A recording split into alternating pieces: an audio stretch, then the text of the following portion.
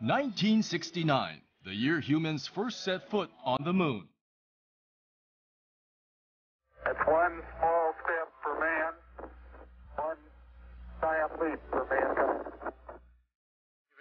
People around the world were riveted by this history-making footage. 30 years later, work began on the International Space Station. A massive cooperative project involving 15 nations. It made long-term space habitation possible. So far, 6 Japanese astronauts have served aboard the ISS. 4 of them completed extended missions longer than 4 months. Now a number of plans have been proposed to open space travel up to ordinary people, not just highly trained astronauts. Space vacations may be a reality in the near future. What is it like to fly into space? What does it take to live in space? Today, a Japanese astronaut talks about the new era in space travel.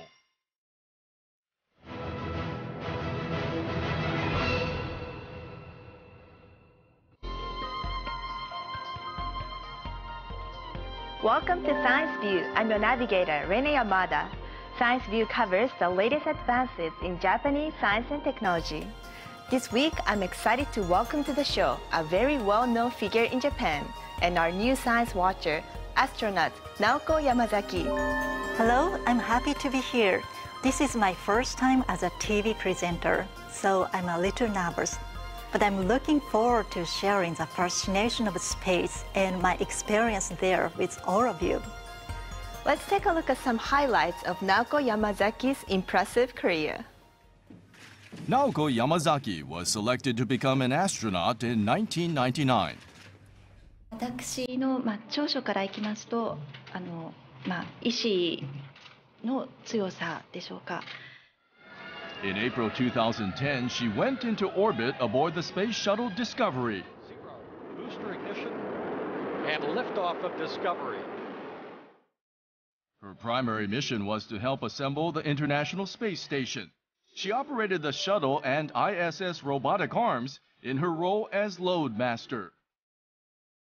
Aboard the ISS's Japanese experiment module, nicknamed Kibo, Yamazaki played a koto she had taken with her.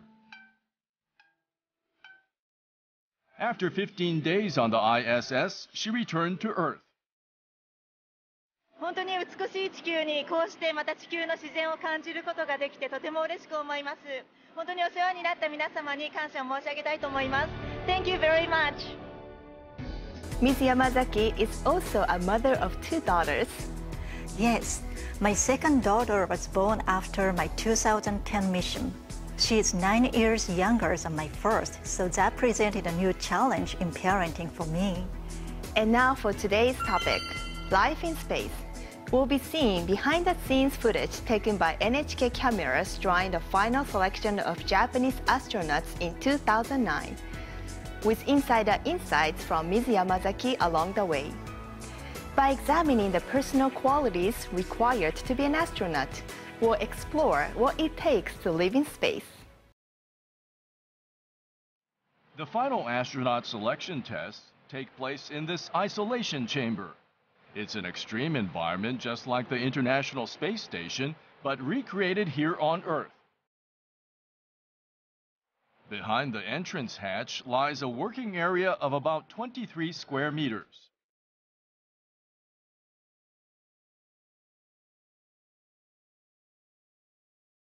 Then a 20 square meter eating area. And at the rear, sleeping stations squeezed into a cozy 63 square meters. The candidates are monitored 24/7. Just like the space station, there is no privacy. Bye. Bye. The final 10 candidates enter the chamber. They will be isolated in the sealed facility for the next week.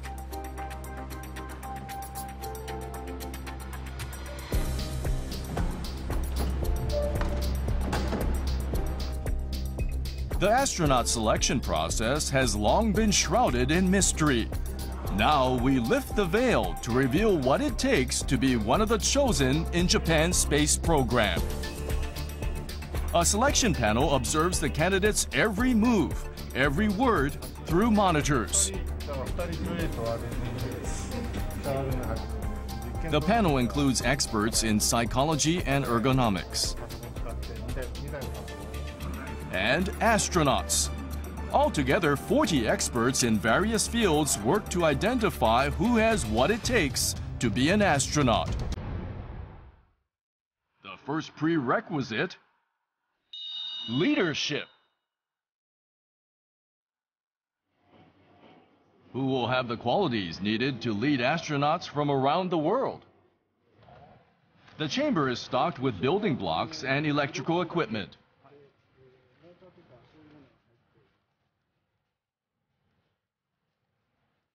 The candidates are told to make a robot that is able to comfort people.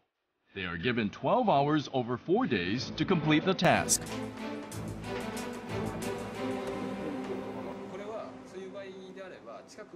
Split into teams of 5, they set to work.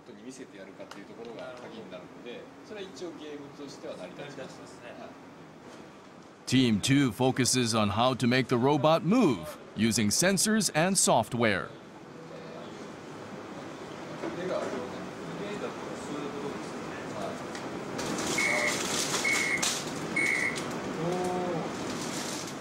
We could adjust the speed with an audio signal, a hand clap. It could measure distances using ultrasonic waves. If we use light, we can make it move in a straight line.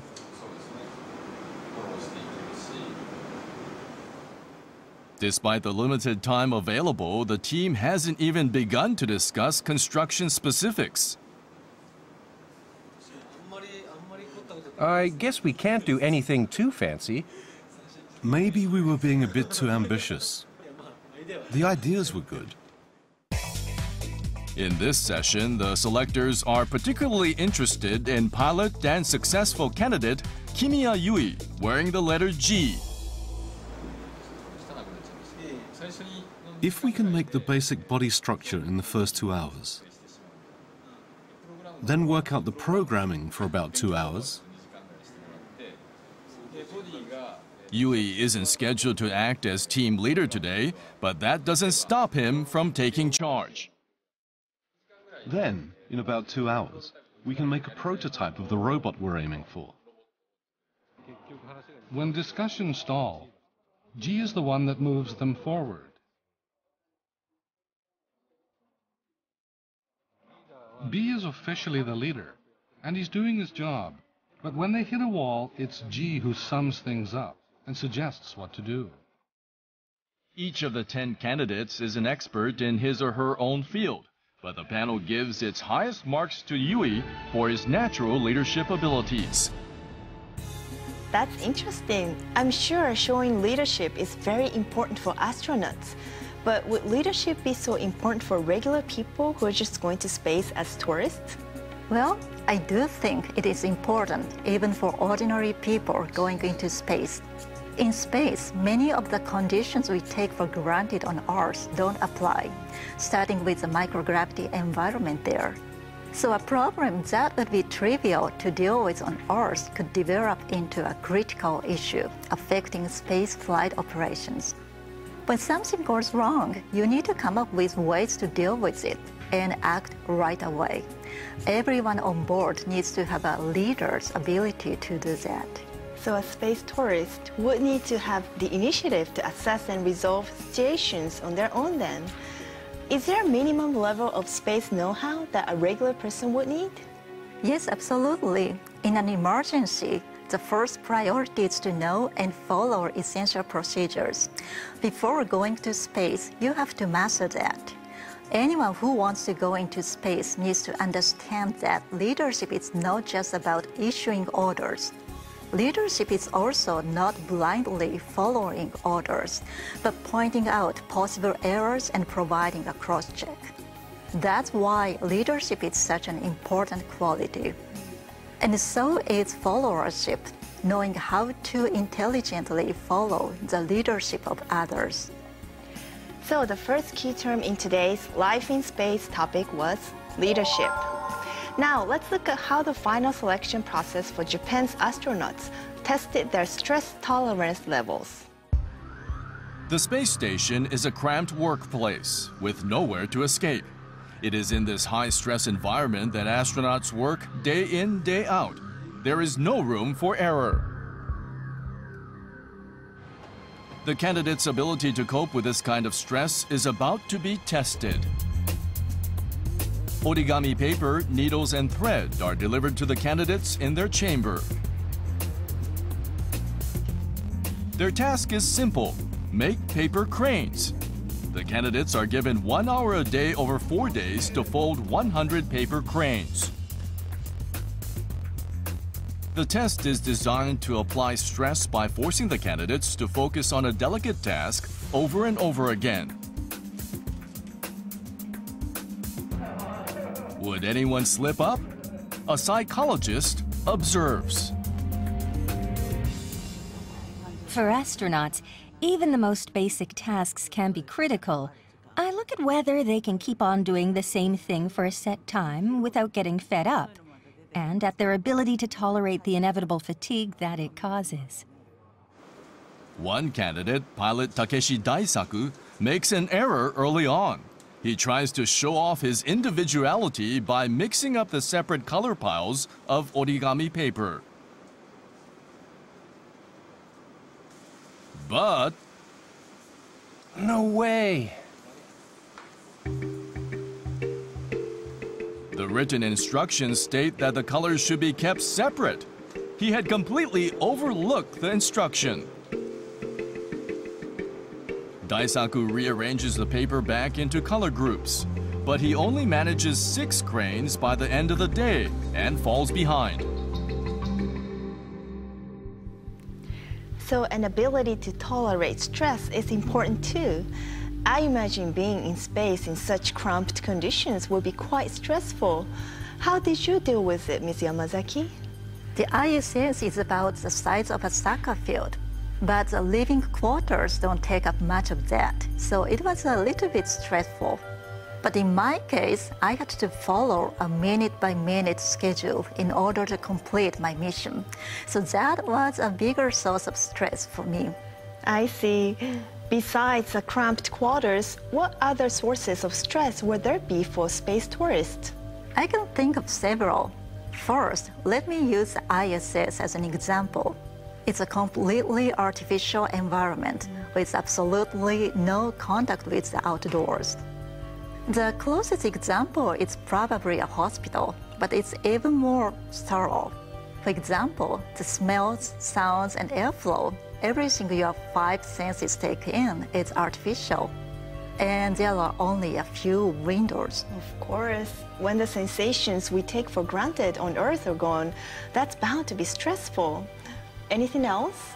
Well, one wall is all that separates you from the vacuum of space and instant death. If anything goes wrong, it could be life-threatening. So there is always that anxiety. And even though there are backup sources for electricity, oxygen, and water, you still need to live on quite limited resources, minimizing waste. You also cannot bring many personal possessions from Earth. None of these things would be very different, even for space tourists. So how did you relieve your stress, Ms. Yamazaki? I learned personal stress management techniques and put them into practice during my time on the ISS. One is a breathing technique called abdominal breathing that you can use anytime.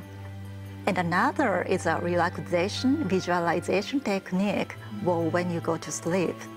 I found them really effective and still use them from time to time. Our second key term for living in space was stress tolerance. If you want to go into space someday, you will need to learn some stress relief exercises. Now we'll have an intermission with Ms. Yamazaki going back to the classroom. Let's watch the space classes she taught at an international school in Yokohama.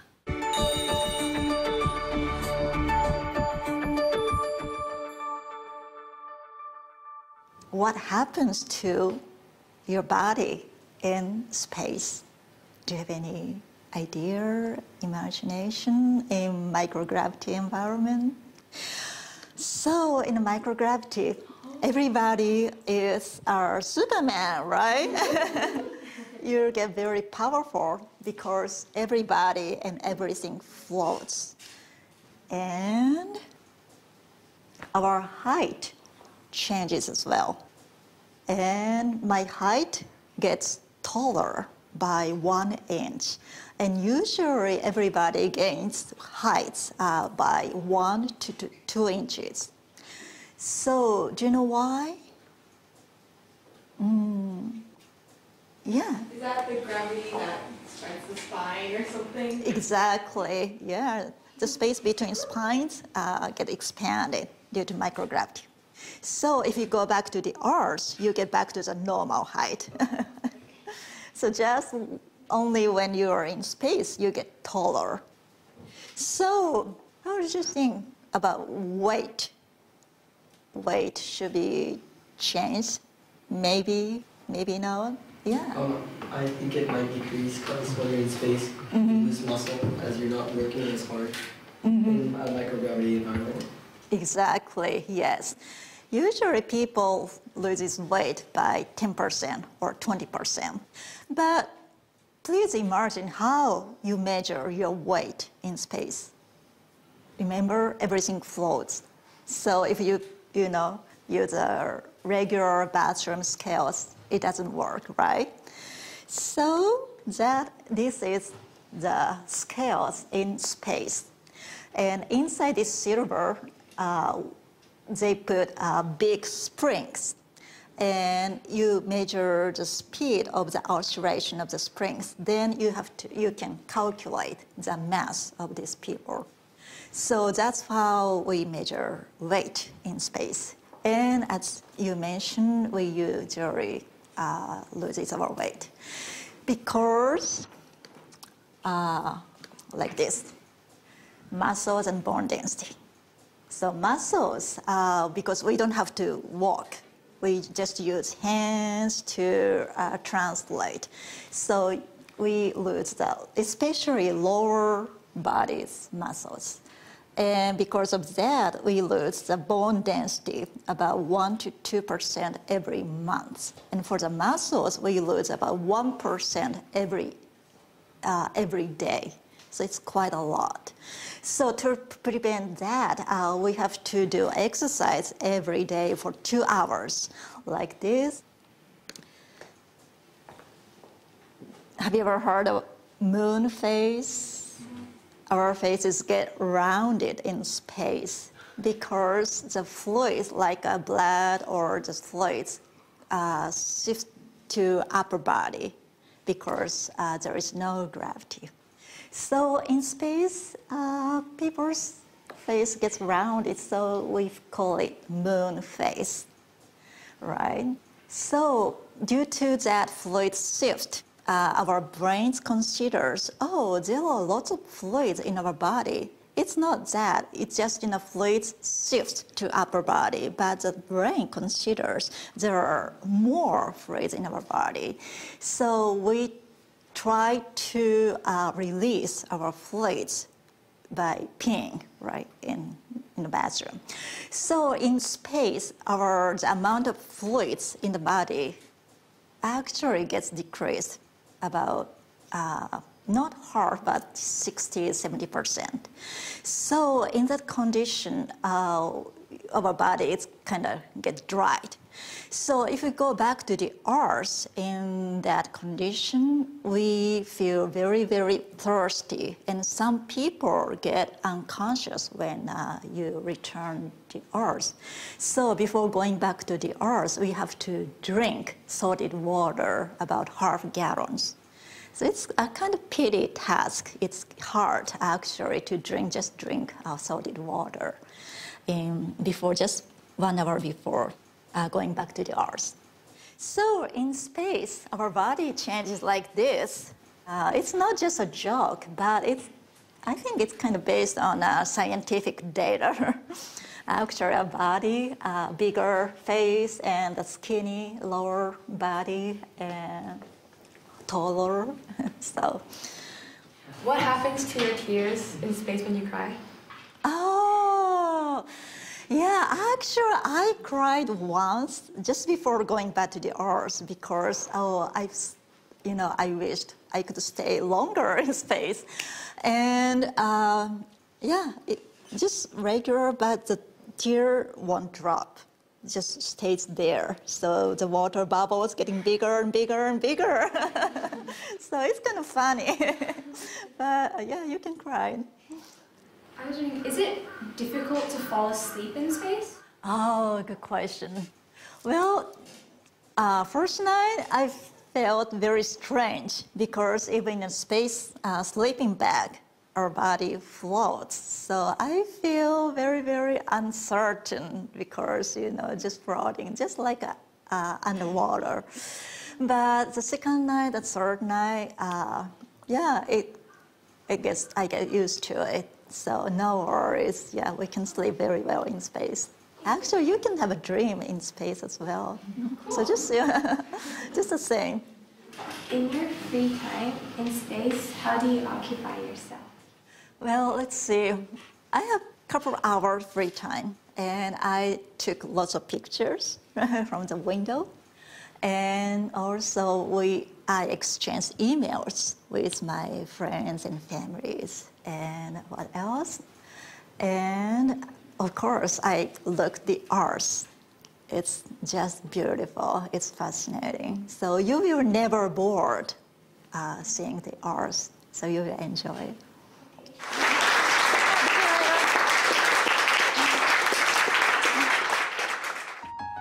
They asked some good questions. It looks like they enjoyed your visit. It was a lot of fun. Children will be the space explorers of the future. Now, we return to life in space to see how JAXA tested its candidates' ability to lighten up the atmosphere. Becoming an astronaut requires another special skill. Astronauts live in the space station for extended periods of time with people of all different customs and cultures. Tensions can rise over even minor issues, so an astronaut must be able to handle communal living.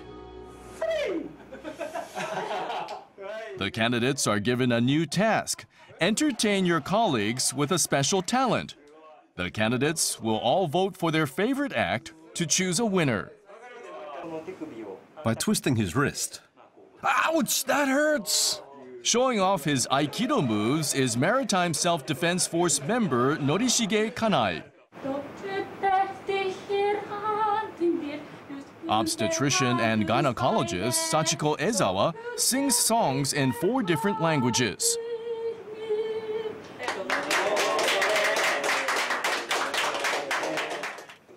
But ultimately, the winner is successful candidate and pilot Takuya Onishi. Up until now, Onishi has completed each test displaying a cool and steady approach.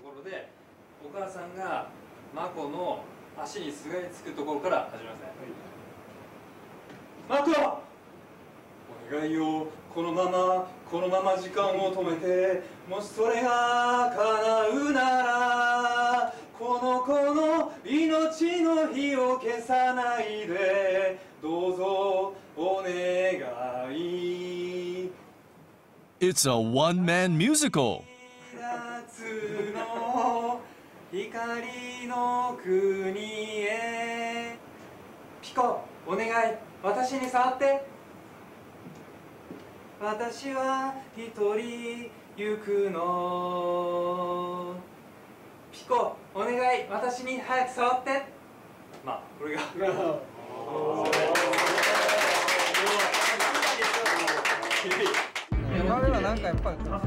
He's got something appealing about him.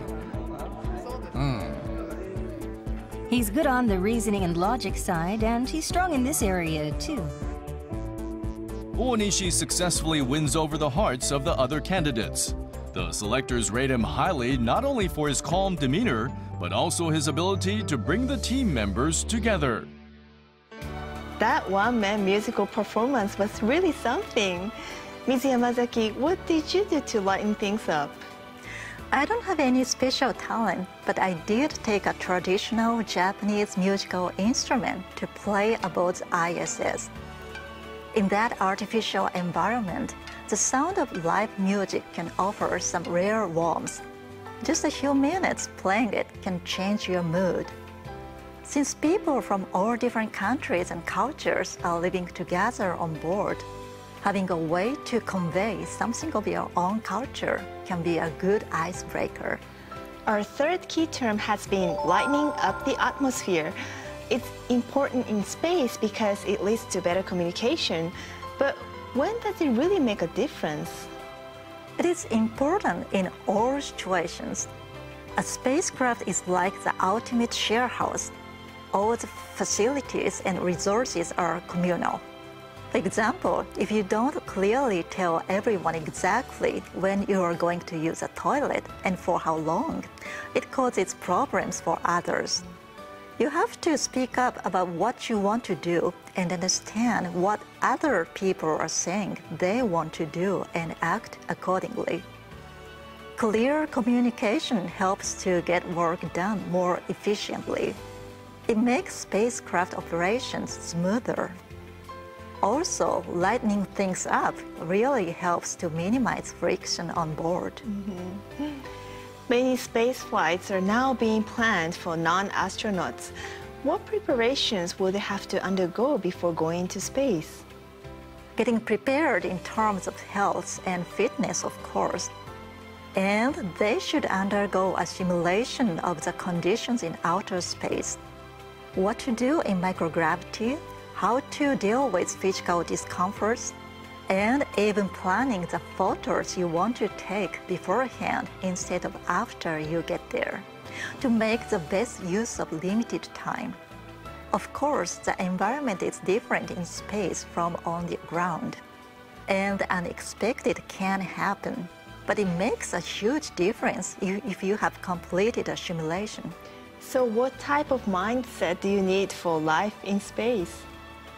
Whether you are an astronaut or a space tourist, in space, everyone's fates are linked. It's important to understand that. In space, only a wall separates you from a deadly void. A single mishap could easily puncture that wall. So the situation is always precarious. You have to be very aware that you are all working together to keep the spacecraft operating to get everyone home safely. As we close, do you have any message to share with our viewers? Space may seem like an impossibly distant place, but humanity actually originated from space fragments. Space is our home. Traveling into space is a quest for our origins. I hope that everyone will join in this ambitious challenge to take the leap into space and make great discoveries there. Thank you so much, Ms. Yamazaki. See you again next time.